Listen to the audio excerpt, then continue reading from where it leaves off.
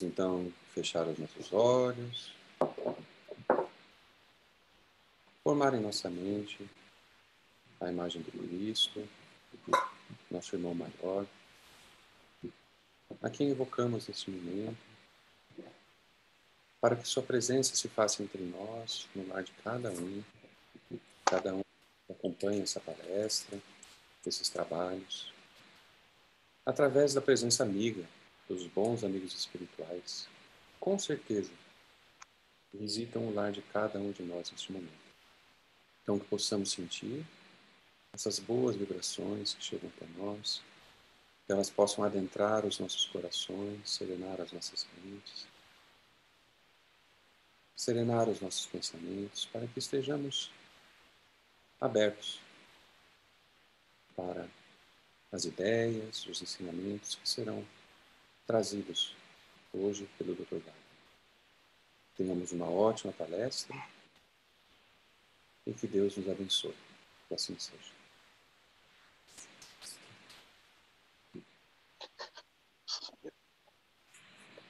Boa noite a todos. E que as bênçãos de nosso Senhor Jesus Cristo envolvam a todos nós e o amor de Maria Santíssima possa nos guiar. Parece que a única salvação é essa história de amor, né? Pelo menos tem nos dito isso filósofos religiosos de todos os tempos há milhares de anos. Ainda não aprendemos, mas o caminho é longo e a gente vai acabar aprendendo uma hora. Bom, em função dessas questões muito atuais, né, que apareceram por aí ultimamente, como a gente já falou anteriormente, o Covid ele representa uma oportunidade muito interessante de rever os valores, né? E aquilo que mais chamou a atenção foram os movimentos que durante a pandemia apareceram e romperam lá nos Estados Unidos por conta do assassinato diante das câmeras daquele senhor negro. E esse movimento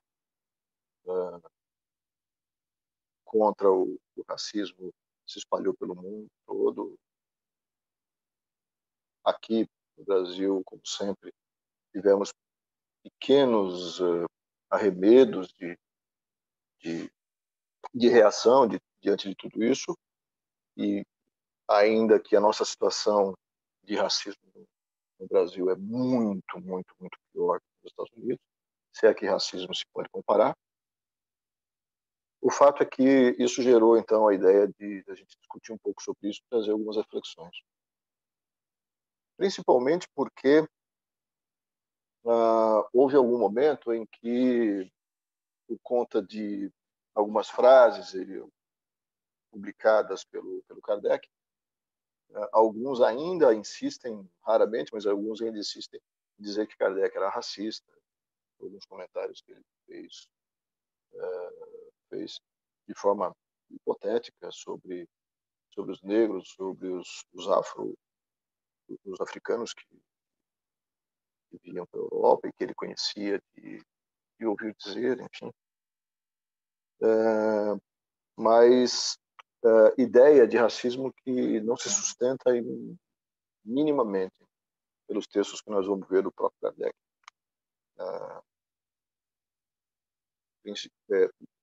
Racismo de forma alguma, não é só o racismo contra os negros. Aquilo que se chama hoje, sabiamente, de racismo estrutural. Por isso, o tema geral da nossa conversa hoje, da nossa reflexão, é preconceito. O Alex tinha me sugerido inicialmente então falar sobre a questão do homossexualismo, que a gente já discutiu algumas vezes no grupo, no Instituto Maria de Nazaré. E então eu imaginei que pudéssemos juntar essa ideia de preconceito numa reflexão mais ampla e discutirmos isso, porque o preconceito, no sentido geral, ele ainda é uma ideia e um pensamento, uma vivência interna mesmo, muito frequente, né, na nossa sociedade, na sociedade do mundo todo. A humanidade ainda é extremamente pré-conceituosa. Bom, em linhas gerais, vamos definir, o pré-conceito ele é um processo, uma ideia que se estabelece, né, é um elemento mental, conceitual, que se estabelece de que, por determinadas características, uns são melhores que outros. Por determinadas características físicas, sociais, econômicas, políticas,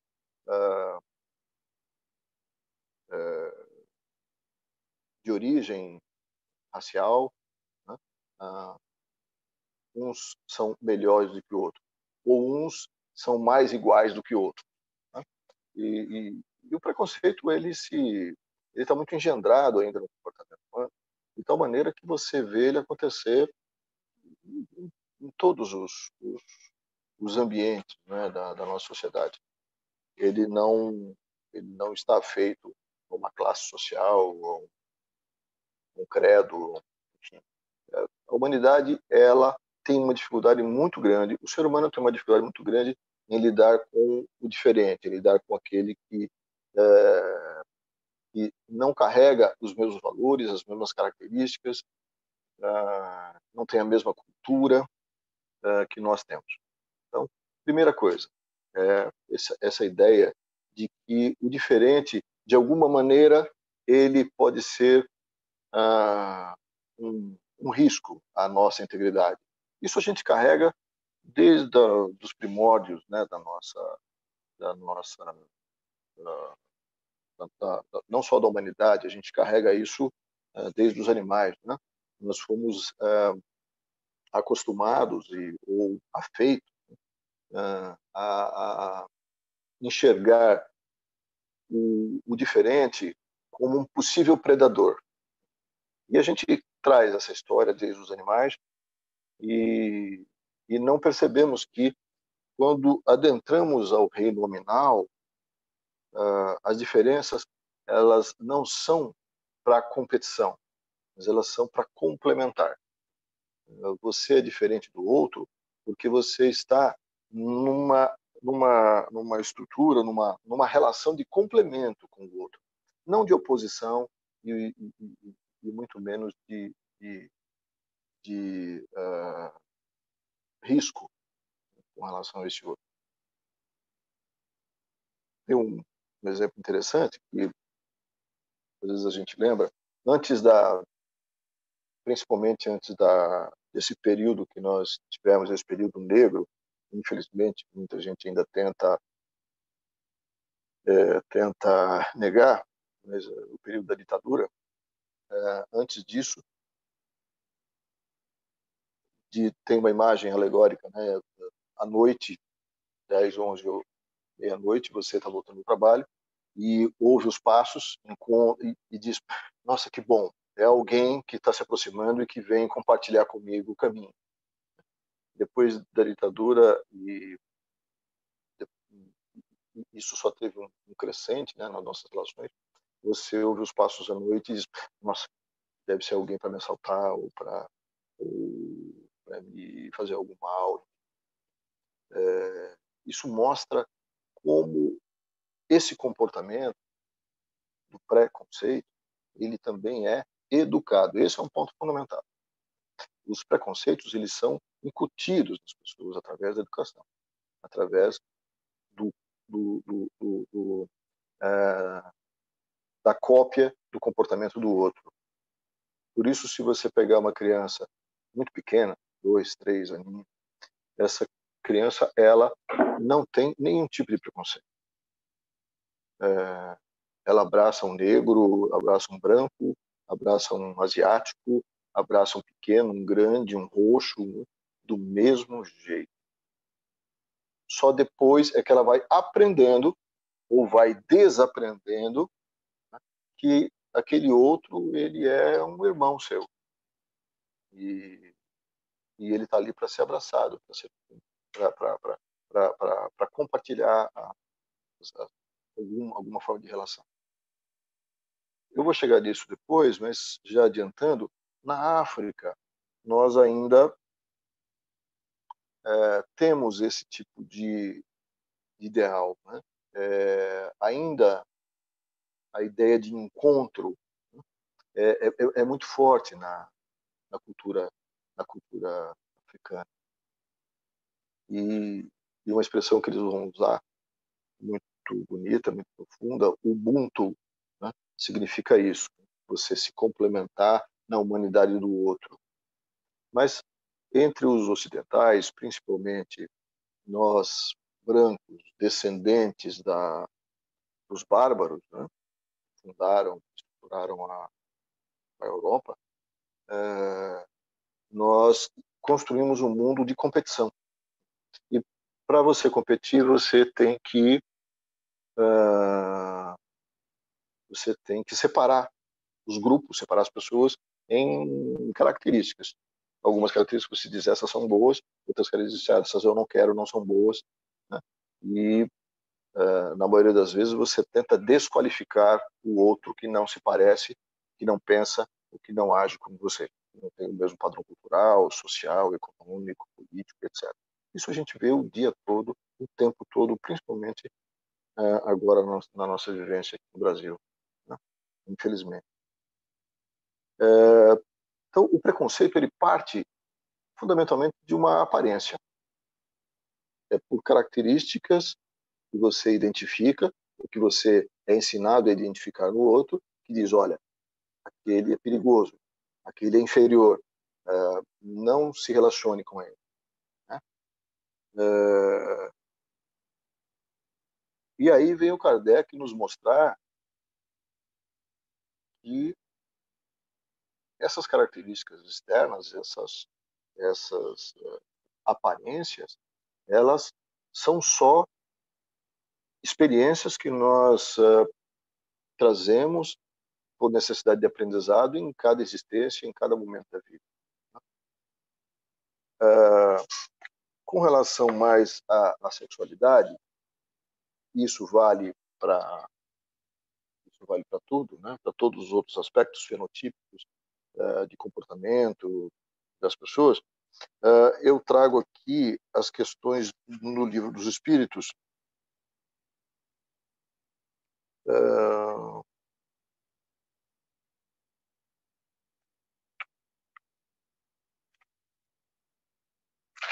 A questão 200, a questão 200 do Livro dos Espíritos.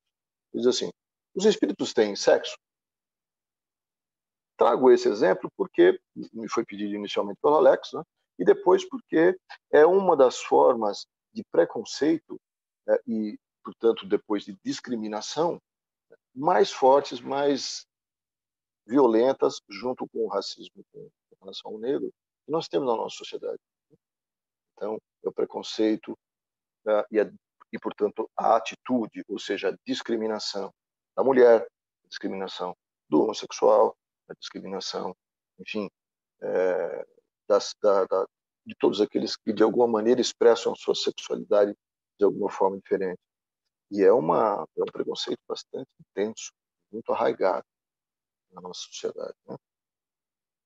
Os espíritos têm sexo? Responde o espírito. Não, não como entendeis, porque os sexos dependem da constituição orgânica. Há entre eles amor e simpatia, mas baseados na afinidade de sentimentos. O espírito que animou o corpo de um homem, questão 201, pode animar o de uma mulher numa nova existência e vice-versa? Responde o espírito. Sim, pois são os mesmos espíritos que animam os homens e as mulheres. 202. Quando somos espíritos, preferimos encarnar num corpo de homem ou de mulher? Responde o espírito benfeitor. isso pouco importa ao espírito. Depende das provas que ele tiver que sofrer. Então, aqui está a essência do pensamento espírita, a essência do pensamento dos espíritos, com relação à sexualidade e, na verdade, com relação a todas as aparências. Lembra ele, seja qual for a sua condição em cada existência, homem, mulher, baixo, alto, gordo, magro, branco, preto, azul, cor-de-rosa, amarelo, rico, pobre, qualquer uma dessas aparências, elas estão aí como aprendizado em cada existência. E para o espírito, antes de desencarnar, antes de reencarnar, perdão, para o espírito, isso pouco importa. Pouco importa. No sentido do valor que nós damos preconceituosamente aqui. Ah, mas ela é mulher. Foi feita para limpeza, para servir cama, mesa e banho, etc. A violência contra a mulher explodiu durante a quarentena. Que humanidade é essa, gente?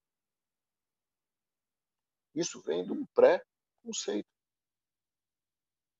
E para o espírito, pouco importa, diz o do benfeitor espiritual. Pouco importa.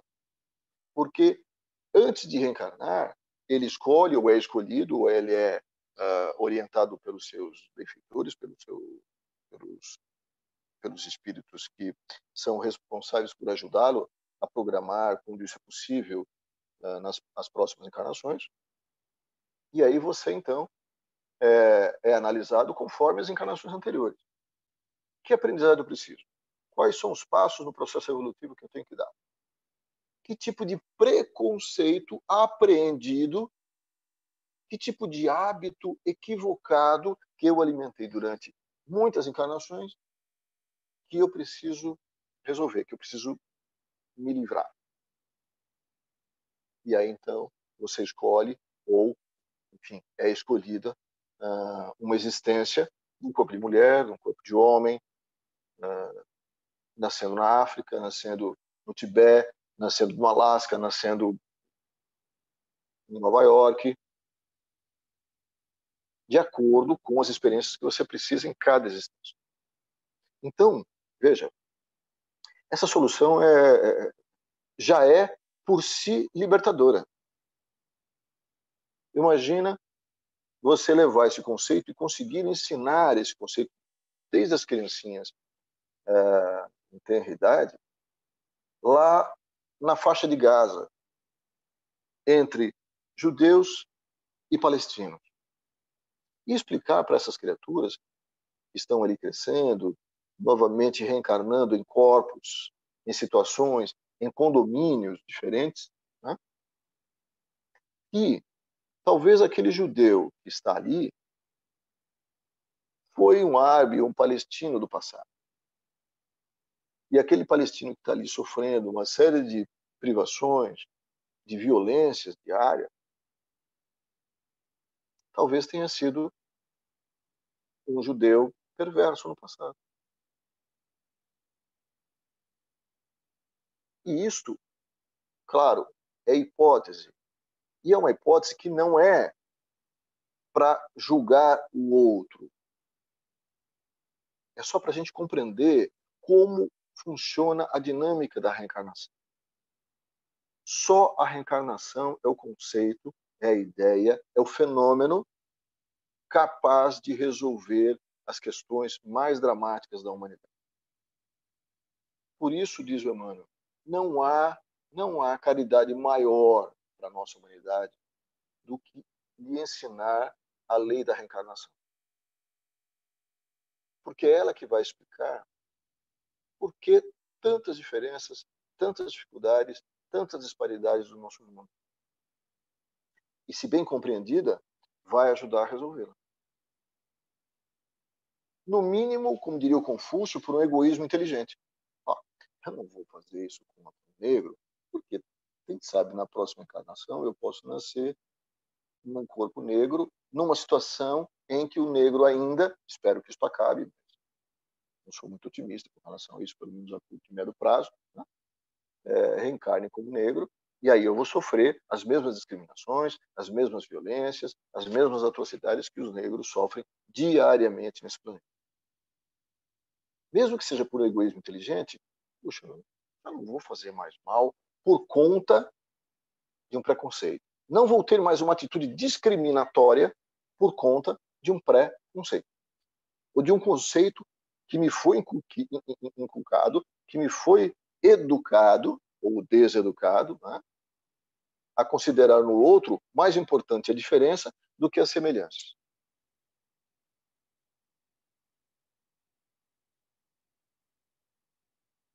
Tem um texto do Emmanuel que ele vai falar no livro fantástico chamado Sexo e Vida, se não me engano.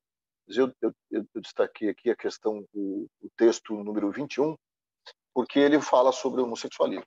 Mas quando ele fala sobre o homossexualismo, nós podemos, nesse trecho que eu vou destacar, que eu vou ler, nós podemos compreender, porque ele explica muito bem essas questões de Kardec, nós podemos compreender como esse conceito pode ser aplicado a todas as formas discriminatórias, a todas as formas de preconceito e de racismo terríveis que nós vivemos ainda nos dias de hoje.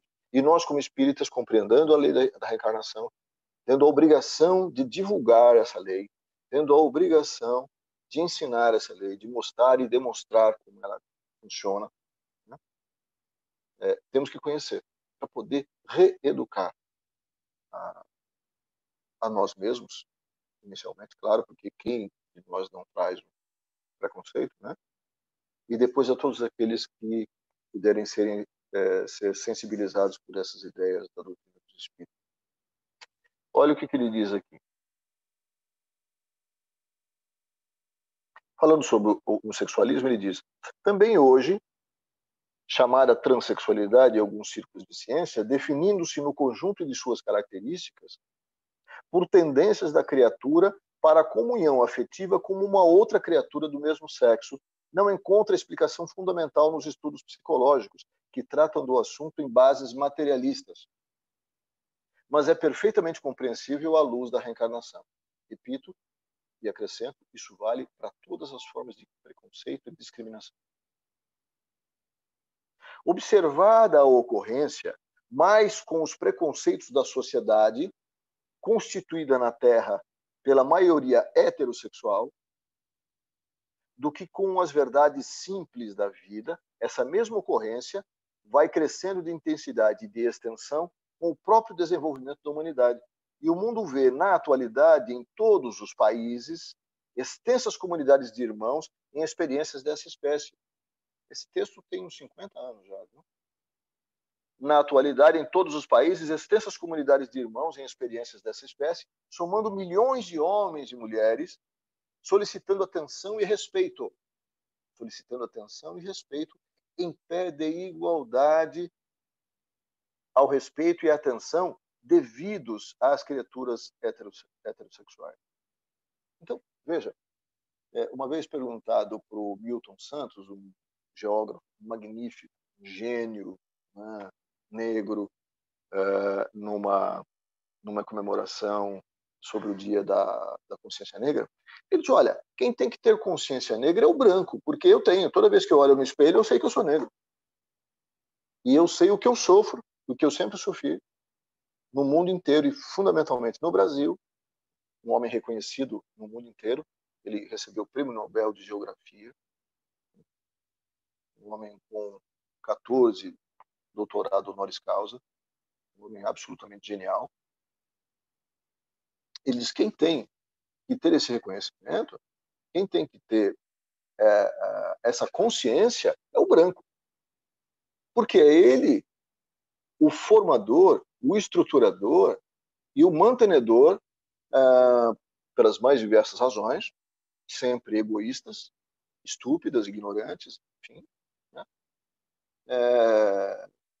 Do que ele faz com homens e mulheres que têm uma cor diferente, que são negros ou pardos, e que têm uma ascendência mais próxima da mãe África do que nós, brancos, né? Herdeiros mais próximos ritos bárbaros europeus. Nós é que temos que ter essa consciência.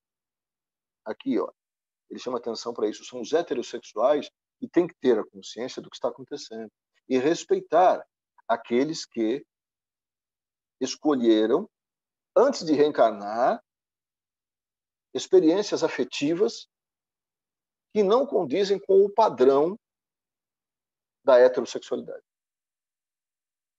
E que não é o único com uma experiência sexual na Terra. A coletividade humana, continua Emmanuel, aprenderá gradativamente a compreender que os conceitos de normalidade e de anormalidade deixam a desejar quando se trate simplesmente de sinais morfológicos, para se erguerem como agentes mais elevados de definição da dignidade humana. Eu vou repetir isso porque essa definição do Emmanuel é absolutamente brilhante e definitiva para todas as formas de discriminação. Discriminação contra as mulheres, discriminação contra os pobres, discriminação contra os ricos, discriminação contra as crianças e as mais graves discriminações hoje contra os homossexuais ou todos aqueles que hoje comumente se chamam LGBT, etc. E vou repetir, porque isso serve para tudo. Para todas as questões de discriminação que todos nós carregamos no nosso íntimo e precisamos resolver. A coletividade humana aprenderá gradativamente a compreender que os conceitos de normalidade e de anormalidade deixam a desejar quando se trata simplesmente de sinais morfológicos, ou sinais da aparência. Meu nariz, minha cor de pele, minha barba, meu jeito. Assim. Para se erguerem como agentes mais elevados de definição da dignidade humana, de vez que a individualidade em si exalta a vida comunitária pelo próprio comportamento na sustentação do bem de todos ou a deprime pelo mal que causa com a parte que assume no jogo da delinquência. A vida espiritual pura e simples se rege por afinidades eletivas essenciais. A vida espiritual. E nós vivemos a vida espiritual. Não é porque nós estamos encarnados que nós não vivenciamos a vida espiritual. A vida espiritual é o todo, é o conjunto de espíritos encarnados e desencarnados, cada um com a sua experiência, cada um com aquele momento de existência, com aquele processo de existir. Uns estão desencarnados e outros encarnados. A vida espiritual, portanto, de encarnados e desencarnados, pura e simples, se rege por afinidades eletivas. Afinidades eletivas são afinidades que nós construímos ao longo do tempo, ao longo de séculos, de milênios de encontros, desencontros e reencontros através das encarnações. Essas são afinidades eletivas. Que, aliás, uma expressão riquíssima que o Goethe coloca em um dos seus livros mais fantásticos, né? Afinidade eletiva.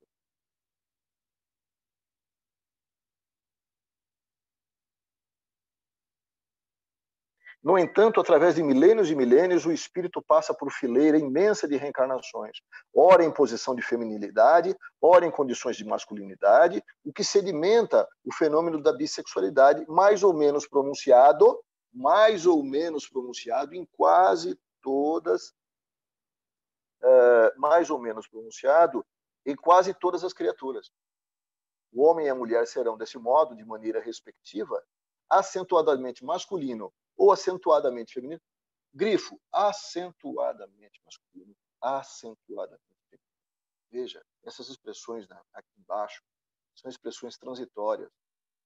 As expressões do sexo, da cor, da raça, da etnia, são expressões transitórias e extremamente ricas no processo evolutivo do espírito eterno. É que nós ainda, criaturas extremamente materializadas, nos guiamos pela aparência. E Jung, nos trazendo a psicologia profunda, a psicologia analítica, ele vem descrever que todos nós temos um complemento no inconsciente para descrever essa situação, psicologicamente falando. Todos nós temos um complemento oposto no nosso inconsciente. Então, eu, Vagner, nesse corpo masculino, tenho um complemento no inconsciente, uma imagem feminina, que ele chama de ânima. E a minha mulher, Daniela, uma belíssima mulher aqui, tem como correspondente complementar no inconsciente um homem, o ânimos. É desta complementaridade que o Emmanuel está dizendo. Nós somos mais ou menos masculinos, mais ou menos femininos. E o que falar, então, da questão da negritude? Quem, pergunto com todas as letras grafadas, maiúsculas, assim, quem de nós não é descendente de um negro africano? A ciência já veio ajudar a gente. Desde o Homo erectus, há 1.800.000 anos atrás, o Homo sapiens, nós que nos auto-intitulamos Homo sapiens sapiens, nós nascemos na África, nós começamos lá na África, com pele escura, cabelo duro, pelos duros que nos protegiam do excesso de radiação solar. Ao longo de milênios, fomos caminhando e subindo, indo em busca, enfim, do assim chamado progresso. Né? Primeiro, através da coleta de alimentos, e depois fomos sofisticando até os dias de hoje, enfim, procurando armazenar coisas, nos prover, né? Nos prover, prevendo a escassez, que é extremamente rica. Escassez é sinônimo de riqueza. Escassez é sinônimo de criação, de criatividade. Já dizia o grande Milton.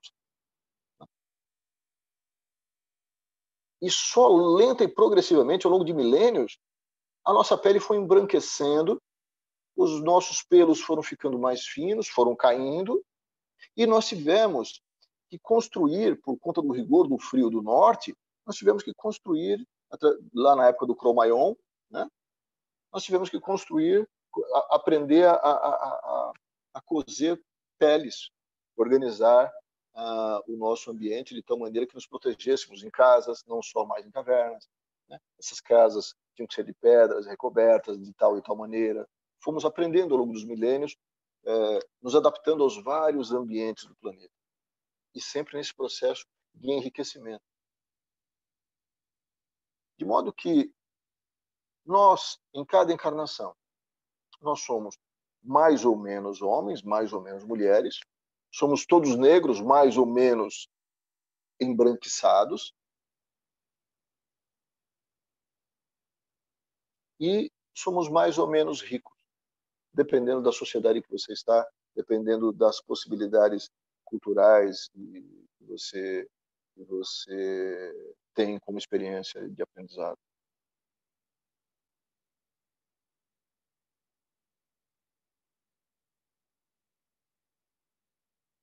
Com relação a essa questão do preconceito, para não demorar demais, eu quero deixar vocês para a gente conversar um pouco.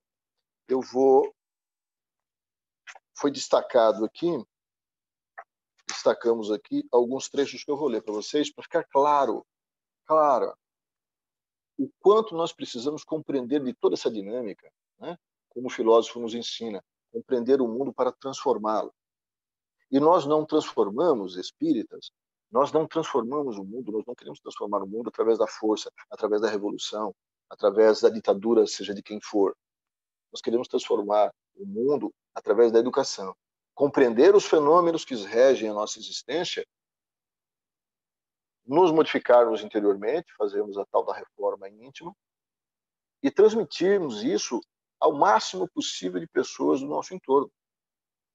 Desde os nossos filhos até os vizinhos, os nossos locais de trabalho, à medida que a gente for tendo outras atividades, lives, expansões. Hoje tem essa facilidade aqui do meio de comunicação através da internet, né, que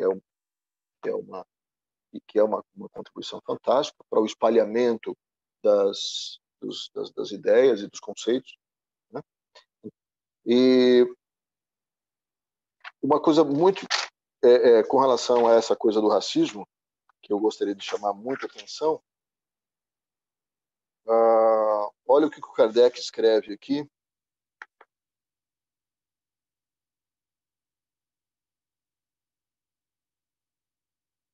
Na Revista Espírita, em 1861, e na Revista Espírita, em 1867.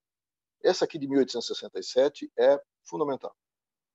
O Espiritismo, escreve o Kardec, o Espiritismo, restituindo ao espírito o seu verdadeiro papel na criação, constatando a superioridade da inteligência sobre a matéria, faz com que desapareçam naturalmente todas as distinções estabelecidas entre os homens, conforme as vantagens corporais e mundanas, sobre as quais só o orgulho fundou as castas e os estúpidos preconceitos de cor. Só o orgulho fundou as castas e os estúpidos preconceitos de cor. Kardec. 1861. Os privilégios de raças têm sua origem na abstração que os homens geralmente fazem do princípio espiritual para considerar apenas o ser material. Esquece-se a condição espiritual do indivíduo, a essência, a história do indivíduo, e fixa-se somente na aparência. E ali se determinam regras, normas, critérios, como diz o Emmanuel, de normalidade e anormalidade. O que é normal, vem para o meu lado. O que é anormal, fora. De preferência, se não puder ser usado como escravo, deve ser destruído. É assim que nos comportamos com todas as formas de racismo, todas as formas de preconceito, todas as formas de discriminação. O Espiritismo restituindo ao espírito, os privilégios de raça têm sua origem na abstração que os homens geralmente fazem do princípio espiritual para considerar apenas o ser material exterior, da força ou da fraqueza constitucional de uns, de uma diferença de cor em outros, do nascimento na opulência ou na miséria, da filiação consanguínea, nobre ou plebeia, concluíram por uma superioridade ou uma inferioridade natural. Não há nada de natural isso. Nada de natural. Foi sobre este dado que estabeleceram suas leis sociais e os privilégios de raças. Foi sobre esse dado de aparência, sobre esses dados fenotípicos, sobre esses dados de etnias e, fundamentalmente, pelo desejo de poder de uns sobre os outros, é que se fundaram leis sociais e privilégios de raça. Deste ponto de vista circunscrito, são consequentes consigo mesmos, porquanto, não considerando senão a vida material, certas classes parecem pertencer e realmente pertencem a raças diferentes. Isso não é verdade. Já está estabelecido que não existe raça. Os seres humanos não podem ser classificados por raças. Não há diferença constitucional de um negro para um asiático, para um índio, no Xingu, ou para um branquelo rico de Wall Street, que faça com que eles sejam classificados como raças diferentes. Não são. Só existe uma raça humana. Einstein, quando entrou nos Estados Unidos, e ele precisava preencher um texto lá na alfândega, tinha os dados pessoais e tinha lá, raça, 2 pontos. Ele colocou humana. Mas, se tomar-se o ponto de vista do ser espiritual, do ser essencial e progressivo, numa palavra, do espírito, pré-existente e sobrevivente a tudo, cujo corpo não passa de um invólucro temporário, variando como a roupa, de forma e de cor, a gente pode chamar isso de hábito. Né? O hábito faz o monge, mas o monge também faz o hábito. São as personas que nós nos vestimos e transvestimos em cada momento, em cada situação, em cada agrupamento humano e cultural.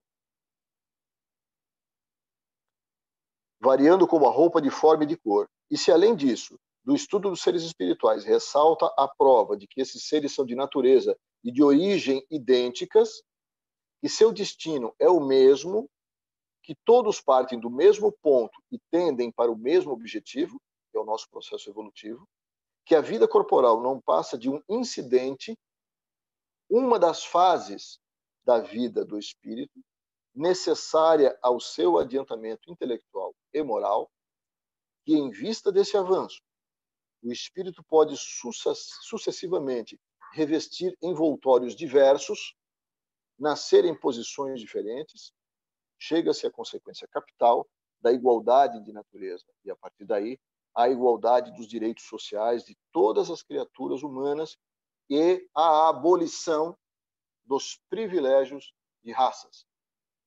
1867, Kardec. Eis o que ensina o Espiritismo. Vós que negais a existência do espírito para considerar apenas o homem corporal, a perpetuidade do ser inteligente para só encarar a vida presente, repudiais o único princípio sobre o qual é fundada, com razão, a igualdade de direitos que reclamais para vós mesmos e para os vossos semelhantes. E ele segue em outros textos na mesma linha.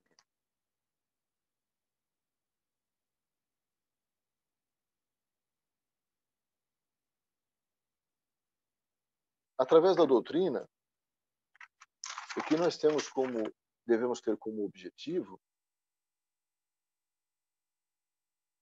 é realmente fundar uma nova ordem social. Uma ordem social baseada na igualdade, na liberdade e fundamentalmente na fraternidade. A questão 629 e 643 do Livro dos Espíritos, eu quero terminar essa parte lembrando a definição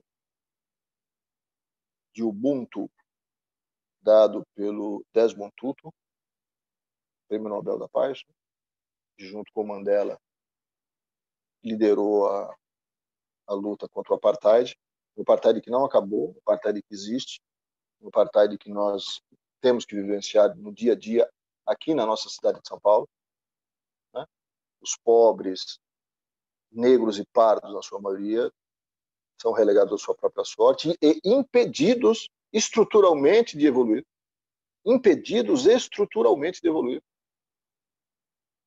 Ainda que compreendamos as leis que regem esses fenômenos, é a nossa obrigação reverter esse processo todo. É a nossa obrigação humanizar a nossa humanidade. Espiritualizar a nossa humanidade. O Ubuntu, na definição do Desmond Tutu, diz assim: a minha humanidade está inextricavelmente ligada à sua humanidade. Na questão 629,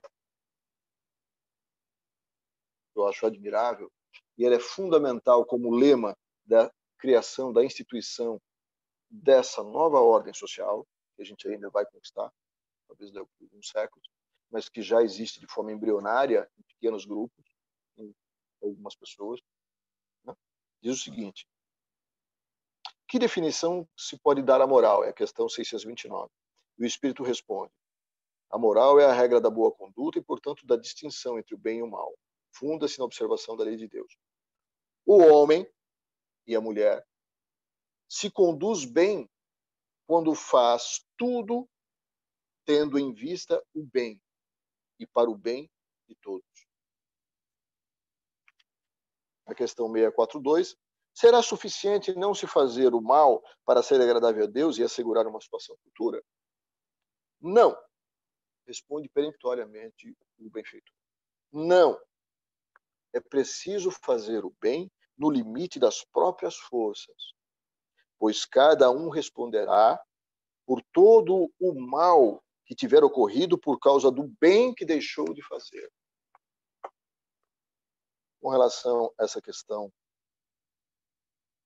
tanto do homossexual, quanto de todas as discriminações que nós temos na nossa sociedade perversa, principalmente da questão racial, da questão contra o negro, o Desmond Tutu tem uma frase também que lembra o Einstein, que lembra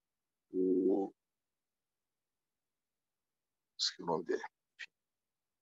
A frase do Desmond Tutu é a seguinte: se ficarmos neutros perante uma injustiça, escolhemos o lado do opressor. Se ficarmos neutros perante uma injustiça, já escolhemos o lado do opressor. É exatamente isso que diz essa questão 642. Nós somos responsáveis pelo mal que tiver ocorrido por causa do bem que nós deixamos de fazer. Então, nós somos chamados aqui, como Gandhi, a uma atitude, um movimento ativo. Diante de uma discriminação, nós temos que ser contundentes e aplicar o conhecimento que os benfeitores já nos dão, com responsabilidade, com caridade, mas com rigor e vigor. Bom, tem mais coisa para dizer, mas o tema é muito longo, enfim, né? Dá para se falar muita coisa. Então, eu não sei, eu sugiro que estejamos abertos aí a perguntas por alguns minutos.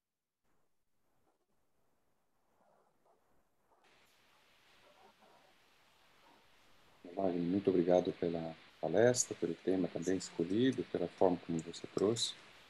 Eu queria, então, abrir aí para todo mundo a possibilidade de fazer perguntas ao Vagner. Vocês podem ligar o microfone, falar com ele diretamente ou escrever aqui também no bate-papo. Nós temos uma pergunta aqui no YouTube, da Patrícia Rocha.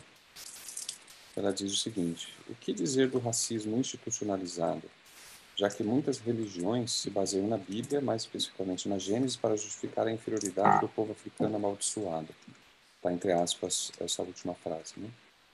Assim como o preconceito ao homossexualismo também em diversos versículos. Então, como é que a gente faz num caso como esse?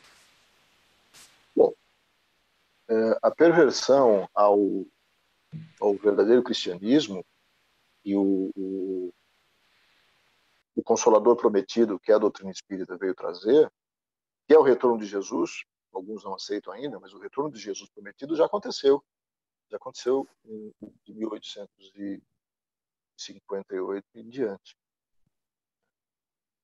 com a vinda da doutrina dos espíritos, codificada magnificamente pelo gênio Allan Kardec. Então, é interessante.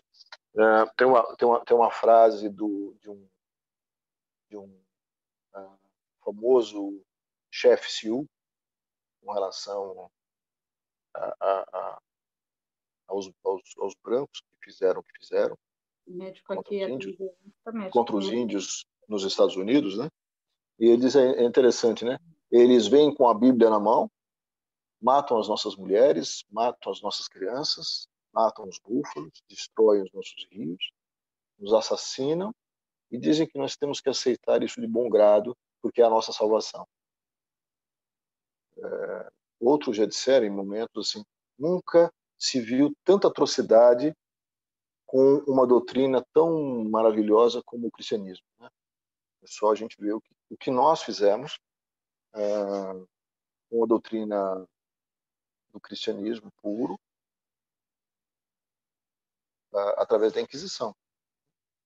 E o processo evolutivo é muito lento, como diria o Suassuna, as grandes revoluções não cabem na nossa biografia. São necessárias muitas e muitas biografias ainda, séculos, para que a gente consiga diluir tudo, né? E entender que o Evangelho de Jesus é um Evangelho de amor, é um Evangelho de caridade, de respeito, de cuidado, né? Cuidado de si, do outro. Todas essas outras formas de perversão são literalmente perversões, são versões materialistas, individualistas, que tendem a valorizar a individualidade acima de tudo e a competição, no sentido mais vil. Enfim, infelizmente, ainda faz parte da nossa história isso. Mas é um processo evolutivo, né? Todos eles também vão aprender um dia que o cristianismo, o verdadeiro cristianismo, uma doutrina de amor e, portanto, de comunhão, e não de separação.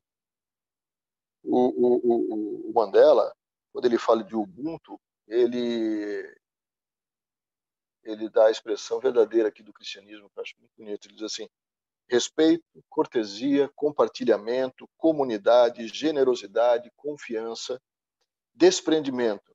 Uma palavra pode ter muitos significados. Tudo isso é o espírito de Ubuntu. Ubuntu não significa que as pessoas não devam cuidar de si próprias. A questão é, você vai fazer isso de maneira a desenvolver a sua comunidade, permitindo que ela também melhore?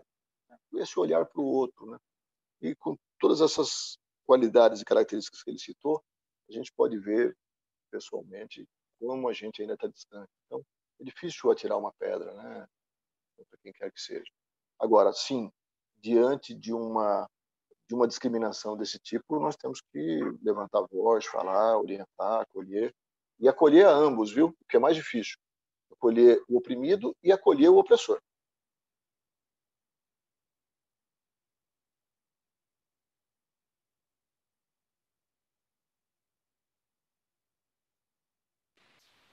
Muito bom. Mais alguma pergunta, pessoal? Fiquem à vontade de ligar o microfone e falar aqui diretamente com o Wagner.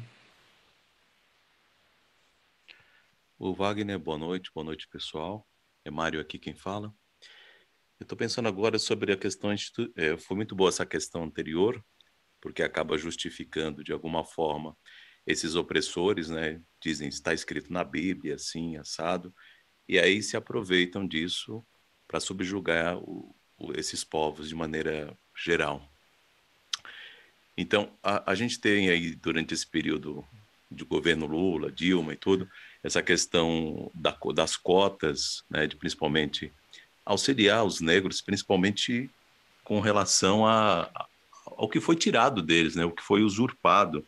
E nas conversas, quando a gente fala a respeito disso, e muitos dizem, não faz sentido negros terem essa vantagem, porque isso não está certo, e deveria ser considerado só a questão econômica e não a questão de ser negro. Por que disso? Né? E acabam deixando essa discussão de lado, não querem parar para discutir, para refletir a respeito do quão os negros foram, né, retirados da África, retirados do seu lugar, foram explorados, a bisavô, tataravô e tudo foi tirado, tudo foi deixado, né, embora libertos, entre aspas, né, não houve essa libertação porque não se teve dinheiro, não se teve terra, não se teve nada, condições nenhuma. E de ter, já que há competição, pelo menos que haja uma competição de igual para igual, que possa ter os mesmos recursos que os brancos tiverem. Então, aí seria uma competição pelo menos justa, né? Você se colocar a partir do mesmo ponto, tendo os mesmos recursos, a mesma escola, as mesmas qualidades, o mesmo recurso que o outro teve, aí, ok, poderia até se justificar uma competição.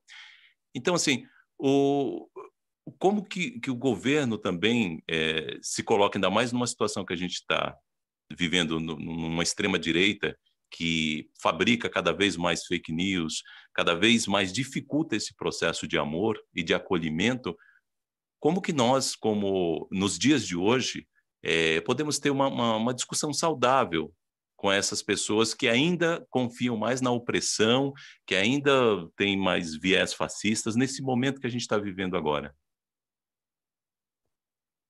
Olha, eu acho isso muito difícil, viu? Eu acho isso muito difícil. Eu acho que, da maneira como que as coisas foram radicalizadas, propositalmente, acho muito complicado que que a gente consiga um diálogo saudável, né? Acho que cada um tem o seu ponto de vista, esses pontos de vista têm que ser respeitados, naturalmente,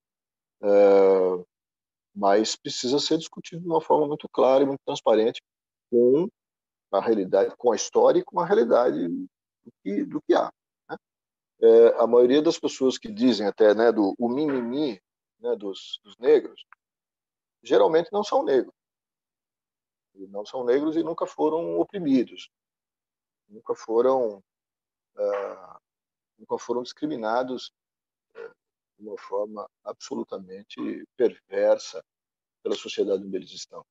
Isso não justifica, naturalmente, qualquer atitude também mais violenta, de jeito nenhum. Mas uma atitude, é necessário uma atitude positiva, uma atitude de restituição da própria dignidade, de se colocar na sociedade, de não aceitar nenhum tipo de discriminação, não tenha dúvida. Então, a questão das cotas foi um avanço extraordinário que nós tivemos. Extraordinário, né? Como é que você vai, exatamente com todos os exemplos que você deu, como é que você vai pegar uma... Bom, a gente vai ficar falando e discutindo, enfim. É só a gente verificar as condições dos negros, pardos e pobres, na sua maioria, que estão nas periferias das cidades, e nós, de classe média e rico, nessa pandemia, com relação aos meios de comunicação, de informação, etc. Veja que condições que comparar os meus filhos com a escola que eles têm, com todos os instrumentos aí da internet que eles têm, graças a Deus, comparar com o menino da favela, lá do Perizão, lá da Brasilândia, não tem como comparar. Não tem como comparar. Né? Então, algumas atitudes precisam ser tomadas. Se o governo, infelizmente, tem lá as suas ideias, do meu ponto de vista, absolutamente perversas, né? Mas são respeitáveis, porque a gente tem que respeitar o jogo democrático. Né? A gente tem que aprender com isso. Aqui nos Estados Unidos, na Itália, enfim, não é só aqui, né? Na Inglaterra. Então, mais uma vez, o que deve nortear é essa relação de humanidade em que as pessoas têm que ter umas com as outras e exigirmos que socialmente, que politicamente, que economicamente, todas as pessoas partam, como você bem disse, do mesmo ponto. Todas tenham as mesmas condições de desenvolvimento. Umas vão se desenvolver mais ou menos, cada um com suas potencialidades, cada um com as suas experiências espirituais, ok, né?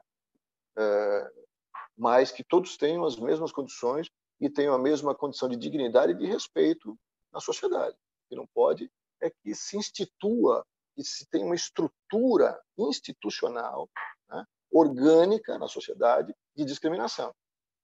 Com relação à mulher, com relação ao negro, com relação ao pobre, é isso que não pode. Isso nós temos que lutar. O Vagner. Nós temos tempo mais um... sim. Carlinhos, pode falar, Carlinhos. Boa noite. Uma das coisas que eu fico pensando, né, com relação à questão racial, porque a gente vê que existe uma sensibilidade maior para um grupo de negros do que para outros. Então, o que eu imagino que possa acontecer, né, uma suposição, é que talvez, né, a indignação seja muito mais forte em alguns, em função de terem talvez vivenciado algumas experiências, né, como negros no passado, e que aquilo talvez ainda esteja presente no espírito. É apenas um comentário. É verdade, isso pode ter acontecido mesmo. Né? A gente pode também entender, e como eu brinco com o meu amigo Costa, né, que é um negrão enorme, um dos dirigentes do GENG, né, aqui em Santana, né? Eu brinco com ele, pô, tu veio negro assim, e tu foi feitor na outra encarnação, né? Obviamente que isso é uma brincadeira de irmão que a gente faz e tal, mas que pode ser, eu brinco assim, para chamar a atenção de que isso pode ser usado também, até pelos espíritas, por isso que nós estamos falando para espírita, né? Mas o sujeito está assim porque vai saber o que ele fez na outra encarnação. Não interessa o que ele fez na outra encarnação. Não interessa o que ele sofreu, deixou de sofrer. Interessa que ele é um irmão, independente da cor, do sexo, da raça, da etnia, do nível cultural, social, político, econômico. Não interessa. Interessa que ele é um irmão que está sofrendo e precisa ser acolhido no seu sofrimento. Ponto. Ponto. Sim. Alguns grupos vão ser mais indignados que outros, mas isso é normal também. E eu acho que faz parte. Eu acho que precisa ter de tudo no planeta. O planeta é muito rico para isso. O que não pode ter é o morno, como está lá como está lá no Apocalipse, seja quente ou frio, porque se fores morno, eu te vomito.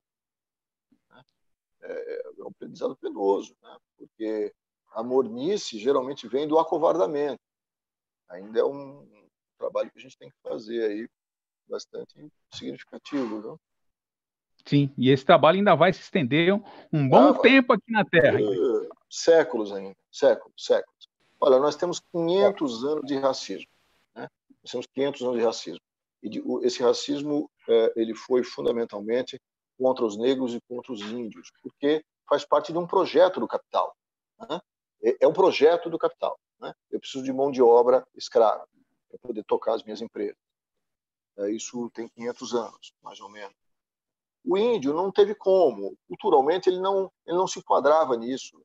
Então, imagina-se que foram eliminados num genocídio gigantesco mais de 70 milhões de índios, desde o Canadá até a Terra do Fogo, né? Pegando todas as Américas, né? Só no México foram 20 milhões, mais 20 milhões nos Estados Unidos, mais 10, 15 milhões no Brasil.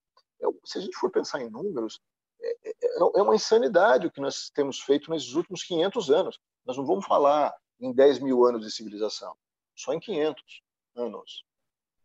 Né? Fora as atrocidades genocidas que nós fizemos aí nos últimos 50, 60 anos no pós-guerra. Uma coisa de maluco. O que os americanos fizeram, o que eles mataram de gente no Laos, no Camboja, no Vietnã, no Iraque, no Afeganistão, e ainda estão, de uma perversidade inimaginável. Isso para falar dos últimos 50 anos. Né? Então há muito o que fazer ainda, e o caminho é longo mesmo, é árduo e longo, e só através da educação e do exercício da caridade, do exercício do Ubuntu, de enxergar no outro a humanidade que nós compartilhamos, é que a gente vai poder melhorar o nosso planeta. Mas se estamos encarnados, é para isso que estamos. Então vamos lá, arregaçar as mangas e fazer o que é possível. Wagner, precisamos encerrar, né, porque já passou um pouquinho do prazo, do tempo, né? Mas temos uma última perguntinha, se puder fazer alguns comentários, da Cristiana Prada. Ela fala que a doutrina espírita, que é inseparável do Evangelho, nos traz a possibilidade de fazermos todas as ações necessárias em direção ao bem comum, sem a angústia que assola quem não conhece a reencarnação, a justiça divina. Entre parênteses, é necessário que haja o escândalo, mas ai daquele por quem vier. Aí a pergunta é, temos preconceito político? Conseguimos conversar com ternura e amor com todos os irmãos com diferentes convicções políticas? Temos que conquistar, né? Temos que conquistar, sim, sem dúvida. Eu acho que eu sempre brinco que até o Bolsonaro tem coitado, né? Ele agora é a bola da vez, né? Então, até o Bolsonaro tem salvação, né? O Hitler tem salvação, né? Tudo bem. Eu estava conversando outro dia com o Nilson e um exemplo marcante na história do cristianismo é a história de Judas, né? Tão discriminado, literalmente, terrivelmente discriminado. Eu ainda lembro quando pequeno, não faz muito tempo, que ainda tinha aquela coisa delicada